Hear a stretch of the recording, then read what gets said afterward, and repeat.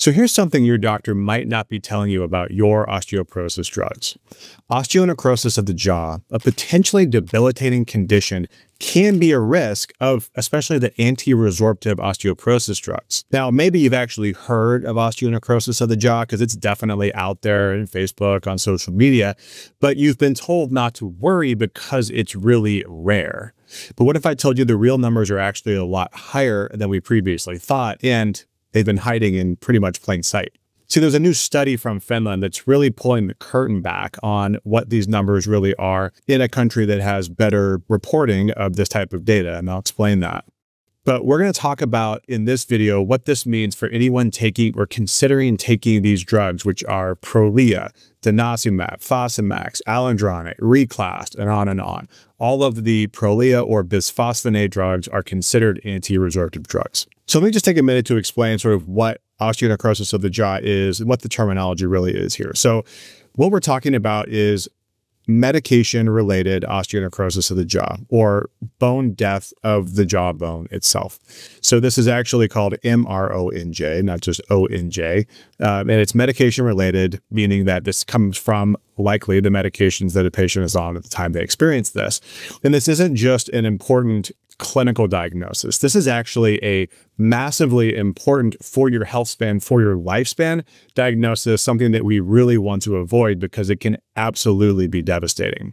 What we're talking about, and I apologize for getting really grotesque here, but what we're talking about is open, exposed bone, meaning bone that is open to the outside world that refuses to heal, infections that can recur again and again, requiring chronic antibiotics, pain that can become constant. People often have to go through multiple surgeries, many times failed surgeries, in extreme cases, even have segments of their jawbone removed. This isn't just about chewing or talking or looking nice. It's about losing the ability to actually eat normally, to smile confidently, or speak clearly. It actually erodes physical function and social connections all at once. This is a really big deal. And the consequences really ripple out from there. As nutritional status declines, other bad things happen, of course, including osteoporosis. Chronic inflammation will set in because of a chronic infection. Hospitalizations become more frequent. For older adults already battling frailty, muscle loss, and other comorbidities, osteonecrosis of the jaw can lead to a cascade of events that accelerate aging and ultimately end in death. Again, this is a big deal. And this condition is not just localized. It's not just dental. It's systemic. And when it happens, it threatens everything that we're working so hard to preserve, from our bone health to our muscle mass to our mobility, independence, dignity, and lifespan. So the question then is this actually really rare? Because if you ask most doctors that prescribe these drugs, they'll say, yes, this is a real thing. However, if you look at the studies, it was, 1, 2, or 4 out of 10,000 patients or patient years. Those numbers are what was originally reported. But now we have additional data that I want to go through with you. So how common is it really? So let's talk about this study. So this was a study that had over 58,000 participants. These are adults who had been prescribed an anti-resorptive medication over an 8-year period of time. These were drugs, again, like oral bisphosphonates, IV bisphosphonates, both low and high dose Prolia. And I'm going to talk to you about what the differences are between those two so you know which one you're taking. But here's what they found. For the low-dose bisphosphonates, the rate of osteonecrosis from medications of the jaw was still under 1%. In fact, it was listed as 0.14%, which is still actually pretty rare. Now, higher dose bisphosphonates, which are going to be used in a different circumstance, which we'll talk about, that was much more than 1%. This was 2.6%. So that no longer meets the criteria of really rare. Now, the low dose denosumab or Prolia, as it's known in the US, low dose, which is the normal dose, we'll talk about this, was a little over 1%, which is much higher than was previously reported. And then the higher dose and more frequent dosing, which you would see in the drug Xgeva, this is used in cancer treatment to preserve bone and reduce musculoskeletal complications of metastatic disease. But this number was really high, 11.4%. So really having an impact on the bone. So let's talk a little bit about what low dose, high dose means, because this could get really scary, right? 10% or more is absolutely frightening. So when we talk about low dose bisphosphonates, we're talking about things like Fosamax, right? 70 milligrams once weekly Fosamax. Actonel, 35 milligrams weekly, or 150 milligrams monthly.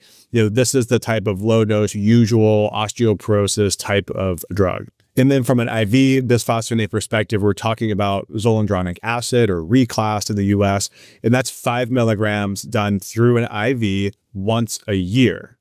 And that's in contrast to the high dose bisphosphonates. So for high dose, we're usually talking about zoledronic acid, same thing as reclassed, but in the form of Zometa in the US, and this is 4 milligrams every 3 to 4 weeks. So much more frequent dosing. Now, when it comes to Prolia, generally, most people are getting 60 milligrams every 6 months, right? This is a sub-Q injection, generally get done in an infusion center at your doctor's office, 60 milligrams every 6 months. This is quote unquote low dose or primary prevention Prolia.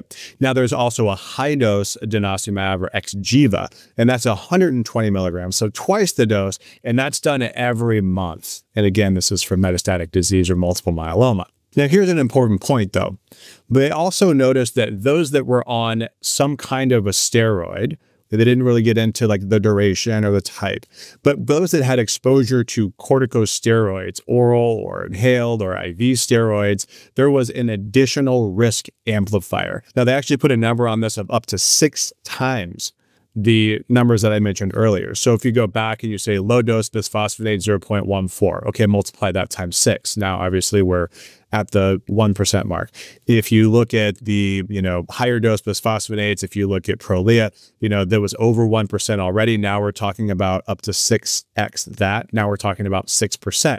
So these are still low numbers, but now these are no longer rare. These are actually very significant and something that we should be considering, because a lot of times people are actually put on these anti-resorptive drugs because they are on steroids. And they're probably not being told about this risk because this really hasn't been clearly defined in previous studies. So I want to just take a moment and actually go back in time a little bit and talk about some of the other studies that we've talked about in the past. So if you look at the Freedom study, which is the long study for Prolia, where we have the most data and also the follow-up data, what they reported on osteonecrosis of the jaw was 0.04%. And I already just said in this study, it was over 1%. Now, for reclass and other IV bisphosphonates, some of the data would show it kind of hovers around 1 to 2%, again, about half of what we see in this study. Oral bisphosphonates are frequently cited to be provoking osteonecrosis of the jaw around 0.1%. So that is actually more in line with what we see in the Finnish study, but there is still something else to talk about here, which is reporting. Because in the United States versus other areas around the globe that have more sophisticated reporting systems, there is a challenge around understanding what happens with these medication side effects. So let's talk about the US first. So in the United States, we have a voluntary reporting system for most adverse drug events. So for medications like Prolia or Reclass, the FDA uses the system called FAERS, or F-A-E-R-S. That's the FDA Adverse Event Reporting System. But unlike clinical trials where everything is tracked and everything's reported, the real world pharmacovigilance in the US is passive, meaning that physicians, pharmacists, and even patients can submit reports, but they're not required to, and it's kind of a complex process too. Unfortunately, that's a recipe for underreporting. And this isn't a new challenge because this approach has been the approach that's been used for as long as I have been in the medical space. Now, during the pandemic, we actually saw some controversy around this, right? So the Vaccine Adverse Event Reporting System, or VAERS, came under heavy scrutiny, and it didn't matter on which side of the benefit or risk that you were concerned about with vaccines. On one hand, critics argued that VAERS underreported serious events because filing was cumbersome and discouraged. But on the other hand, some people on the other side of that coin claimed that it overreported because anyone could file a report without proof. So the truth is, both criticisms point to the same reality, which is that VAERS, like FAERS, is only as good as the data it receives, and the data is obviously going to be incomplete because who knows how to do this? Why would they do it? What's the motivation? So then let's look at other countries like Finland. So in Finland, there's a much more sophisticated reporting system. It relies less on voluntary reporting and more about observation and generating data on safety trends for everything that's being prescribed. So without that type of system, these safety trends in the US are very hard to detect, but that's actually not even the meat of it. The biggest issue when it comes around osteonecrosis of the jaw is actually the fact that we're talking about two different medical specialties. We have the entire medical system, which can include some dental work, but usually we have the American Dental Association. We have dentists, which are not usually medical doctors, and it's a completely different system. This is another reason why this is likely underreported in the United States. So what do I mean? Well, by definition, medication-related osteonecrosis of the jaw is a dental diagnosis. And many medical providers will actually never see it, even if their patient ends up having this issue. So we as medical doctors might prescribe the drugs, but we're not the ones who are out there doing the extraction, the implants, or managing exposed jawbone. You see, dentists will see it, and many of them have been telling us for years that osteonecrosis of the jaw is more common than the literature suggests, and many doctors just chalk this up to bias. They're working with people that have dental problems. But they don't really have a good place to report it. Of course, they can still report it to the same place that we can, but there isn't really a centralized dental medical reporting system in the US, and that means that cases are going to fall through the cracks. To make matters worse, one of the biggest risk factors is already having dental issues. And guess what? It's extremely common as we age to need dental work. Gum disease, tooth loss, cavities, root canals that are chronically infected, etc. The very population that needs the osteoporosis medication is the same population that's likely to have underlying dental disease. What do we do with this? How do we safely use these drugs? Well, you know, probably if you have listened to this channel and you've heard me talk about these drugs in the past, I'm not a fan of anti-resorptive drugs as a primary tool. There is a time and a place, absolutely. And a couple of examples of that would be a woman who is in the process of being treated for breast cancer, right? If she has elected to go down the pathway of hormone blocking and she is on an aromatase inhibitor or she's losing bone because of chemotherapy or whatever, she has a defined time frame in which she's going to rapidly be losing bone. And in that time frame, we could use an anti-resorptive drug to prevent that bone loss. This is a very smart use of these types of drugs. But the challenge I have with the general recommendations is that these drugs, especially bisphosphonates, are recommended as a primary tool for anybody that gets a diagnosis of osteoporosis, regardless of age. And we know that we can't use them indefinitely, and obviously there are risks. So instead of leaning on a bisphosphonate drug as a primary tool, my recommendation is always to look at what are the causes of your bone loss. Can you reverse those causes? Sometimes you can, sometimes you can't. And then are there natural tools that you can use to help to rebuild your muscle, rebuild your bone? And the answer is usually yes. So for our patients that are coming in that are deciding, hey, am I going to take a bisphosphonate or go on Prolia, or am I going to choose a natural approach? We almost always are successful in a natural approach, but not always, but most times.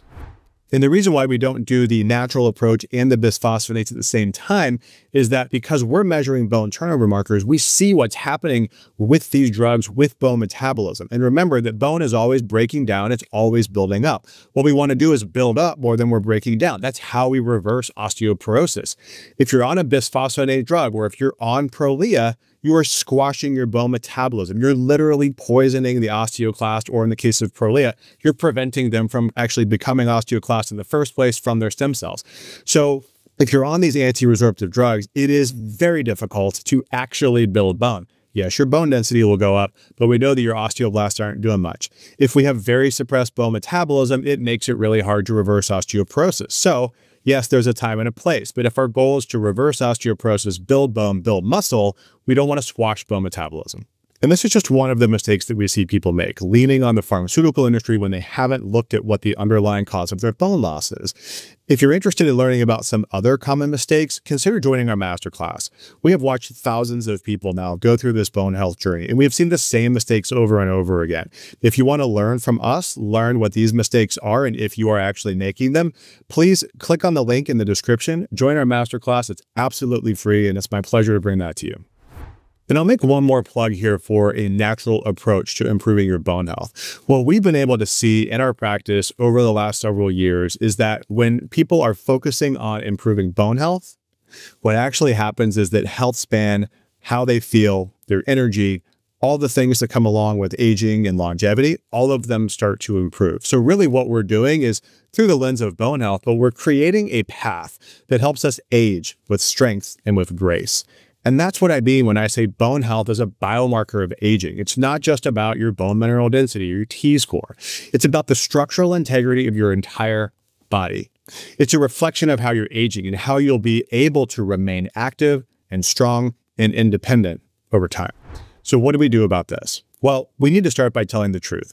Medication-related osteonecrosis of the jaw isn't just a theoretical risk. It's not vanishingly rare. For some patients, especially those on high-dose regimens or with other risk factors like steroids, poor oral health, or invasive dental work, it's a significant concern. That means dental clearance before starting treatment, honest conversations about the pros and the cons of every therapy that you're considering, especially bisphosphonate therapy, and reconsider the idea of indefinite drugs when safer strategies might be available.